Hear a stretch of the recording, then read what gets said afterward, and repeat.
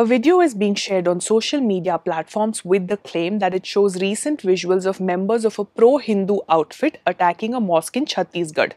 The video shows saffron-clad men marching towards a mosque while playing Jai Shri Ram music on loudspeakers.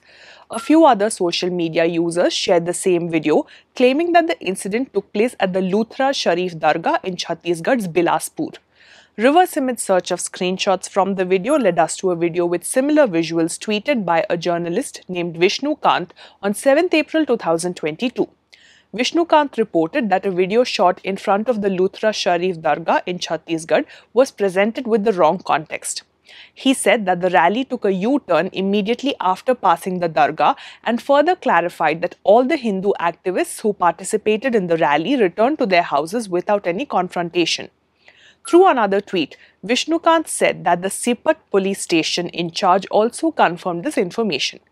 Riaz Ashrafi, a spokesperson for the Luthra Sharif Dargah, told Dainik Bhaskar that the video was shot on 2nd April 2022 during the Shobha Yatra rally organized for Hindu New Year celebrations in Bilaspur.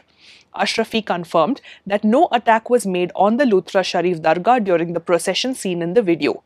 Further, when we contacted Sipat police officials for clarification regarding the video, they confirmed that no such violent attack took place recently at the Luthra Sharif Dargah in Bilaspur. Sipat police also called the claims baseless in a conversation with News Checker.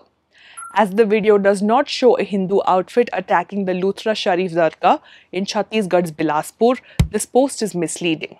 When you come across a piece of news that seems too ridiculous to be true, don't leave things to doubt.